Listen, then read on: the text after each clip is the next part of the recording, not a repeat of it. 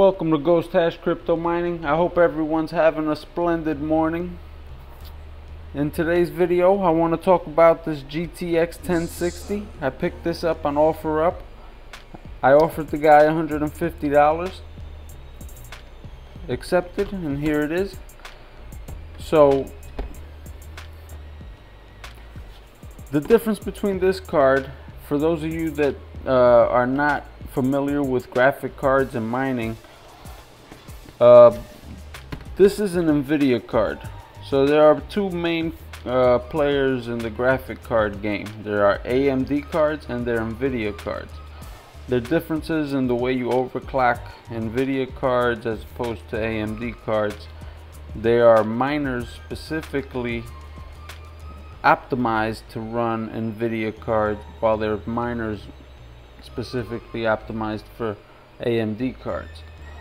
So this is a different world altogether that I'm gonna get back involved in.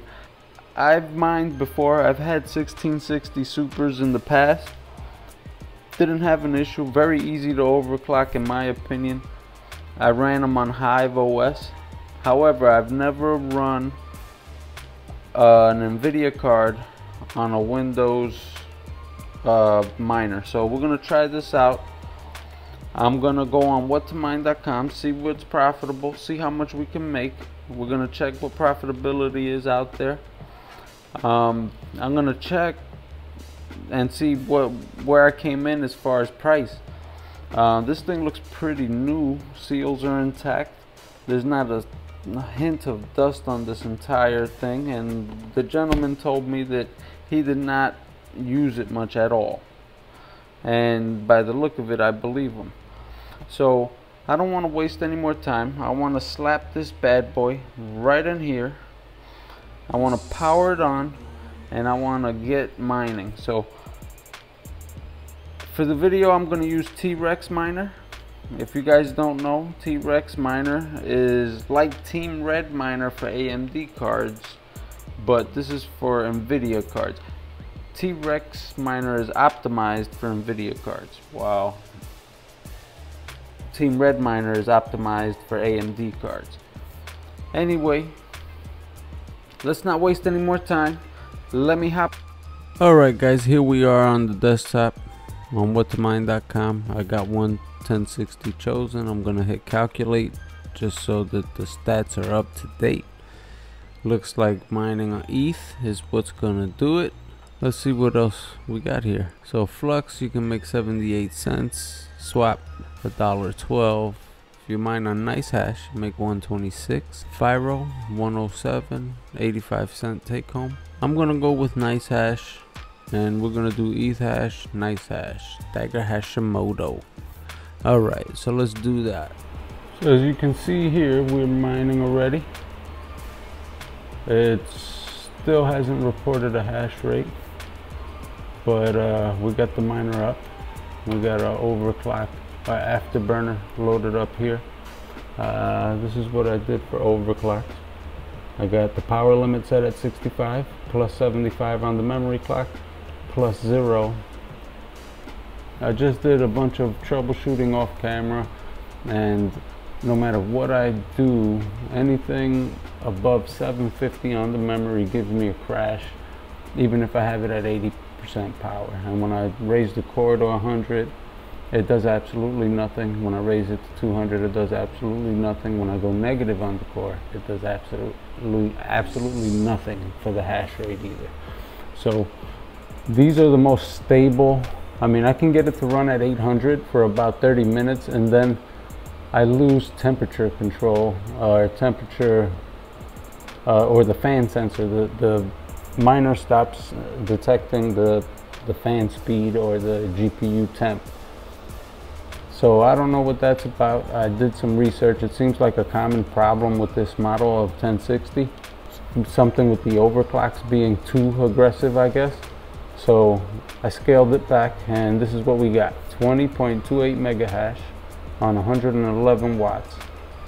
That goes down to about 109 watts and stays steady at 109, 108, 106 watts between there. But that's how this has been mining ETH for me. It just picked up a share here. As you can see, it started mining again. So now that we see what it does with ETH, let's try it on a different algorithm. Let's try it on Autolycos. Ergo, let's see what's up with that. I'll be right back. So we're getting about 42.17 mega hash on Autolycos with it. Not too bad. I mean, it is consuming about 86 watts of power. Problem being is that the 4 gigabyte card, you actually do a little better. You're going to consume a little more power, but you're going to get about 67 to 72 mega hash per card on the RX 580. I know that. We'll test it out here a little later, but for the AMD cards, I'm going to use Team Red Miner, and for this I'm using T-Rex. And just an FYI, we're mining the nice hash on all of these. So we're going to try these algorithms on nice hash and see, you know, how much we can get. So far we got 20.23 on ETH and 42.19 on Autolycos.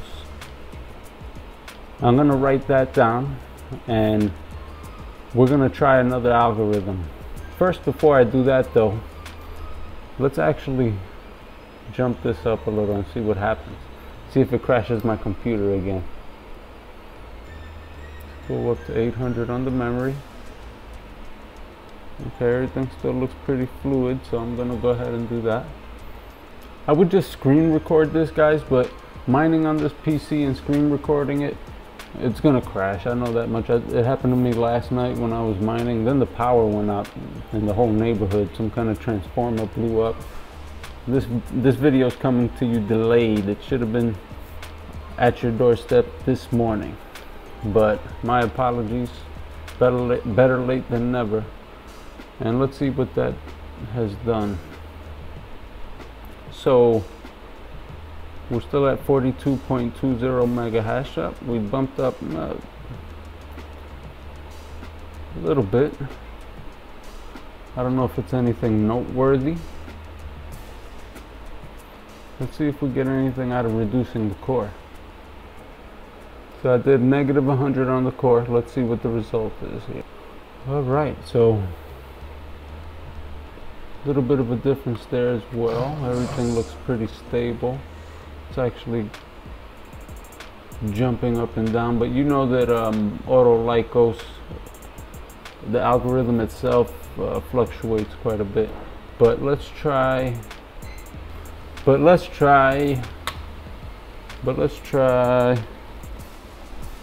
850, guys. Why not, right?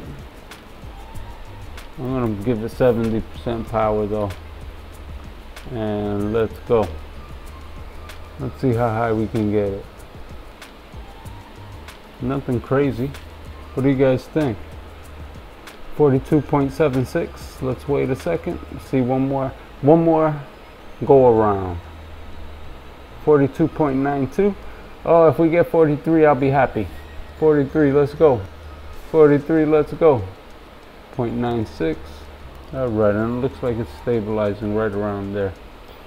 So that's Autolycos, folks. We're about 43 mega hash on Autolycos, 42.94.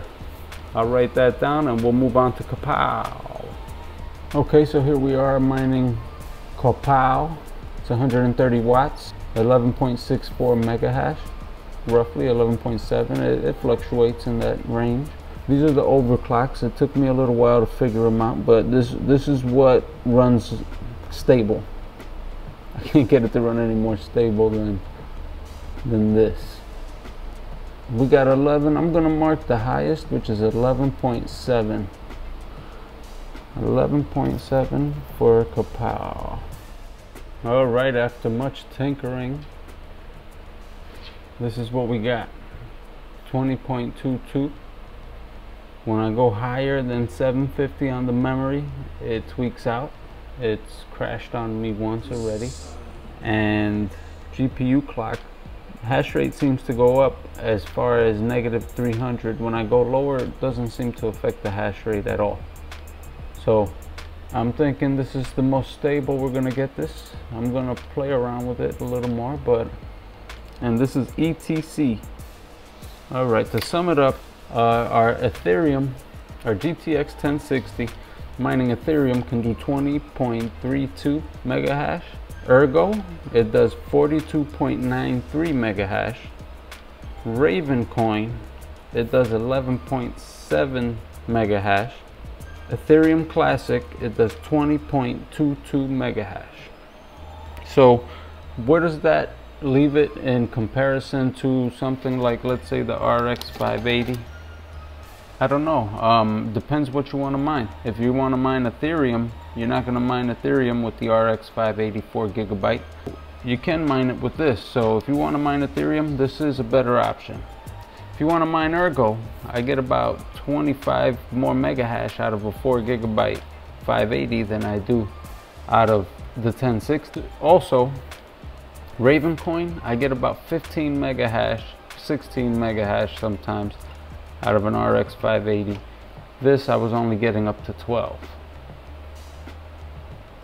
Ethereum Classic, same deal. I'd get close to 30 mega hash, if not a little more.